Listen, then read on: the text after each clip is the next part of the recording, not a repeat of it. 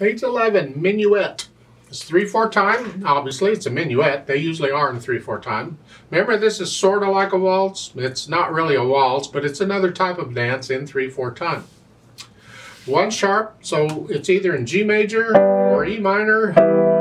Well, let's look at the end. At the bottom, you're here. I'm guessing it's in G major. Right hand first. Just make sure you got, now rhythm-wise shouldn't be a problem. It's quarter notes and eighth notes, so let's kind of take it together. So you just got these, you're in this position.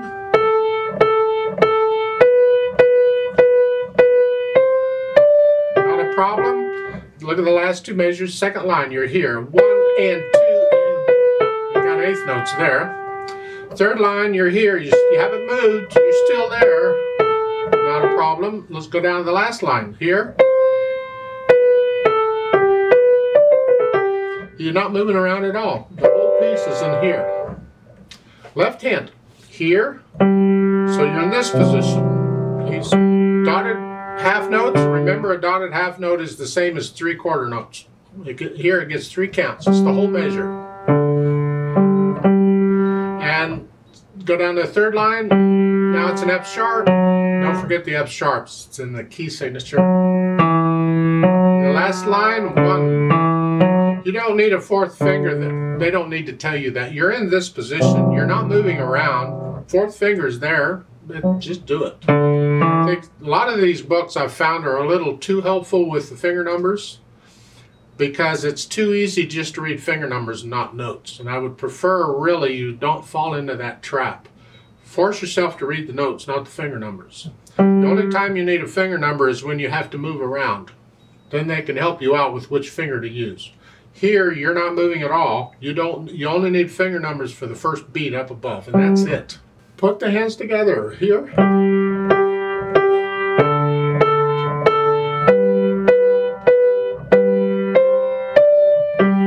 Not real challenging, I hope.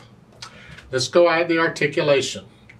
The left hand pretty much is legato. Just connect everything, but you got these staccatos in the right hand. I'm going to recommend a nice wrist staccato.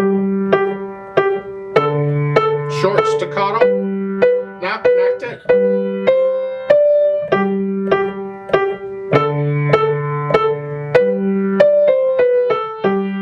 Okay, so you got the staccatos and the slurs going on in the right hand. Now watch the last line carefully on the articulation. You have slurs in each hand going. I don't really know why the slur in the left hand is there. It's there. You're going to connect them anyway, so that's fine. Here in the last line, connect all these notes together. But in that 3rd measure over, look out in the right hand. You play in the B and the lift up before you play the D. It's just it's between slurs. Here.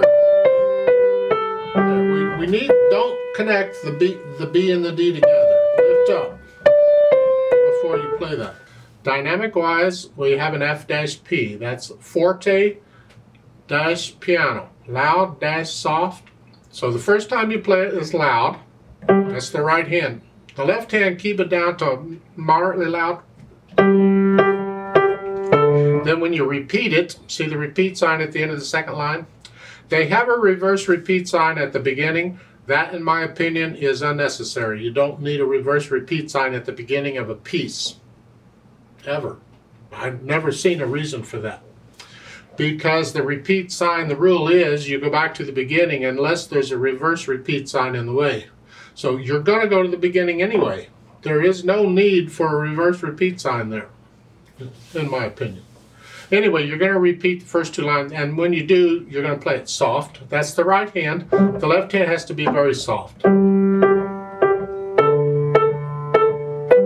Then you go down to the 3rd line, same thing, F-P. Here, you do need the reverse repeat sign, because if you didn't have it, that repeat sign would send you back to the beginning again. Too confusing. So yes, here we do need it, and so you're going to play the last 2 lines twice. The piece is actually twice as long as it looks, is what it is. As far as the speed goes, allegretto is this is a fun minuet. To me, allegretto is a fun speed. It's between moderato and allegro. It's somewhere in there. Just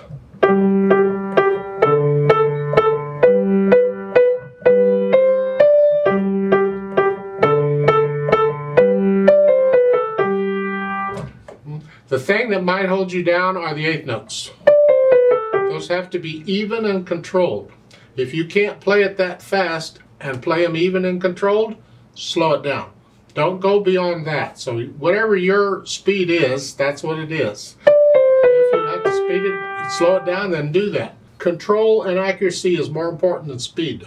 So it's what you can play accurate that counts. I'd like to play this with you slowly to double check the notes and the rhythms. I don't think it'll be a problem. I'd still like to do it.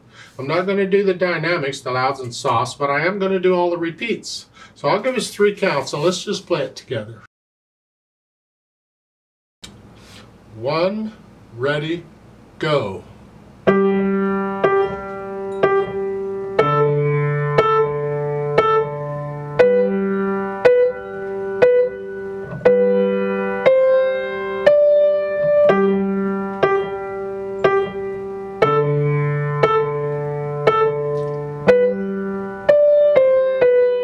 1, 2, repeat.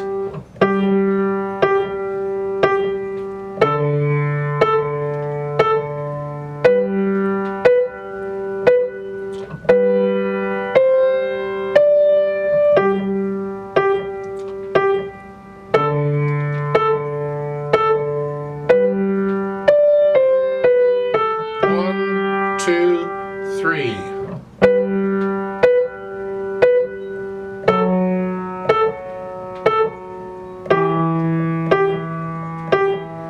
1, 2, 3.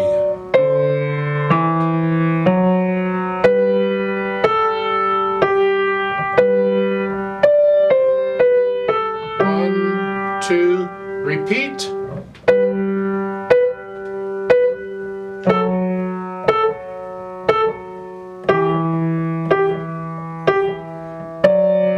2, 3.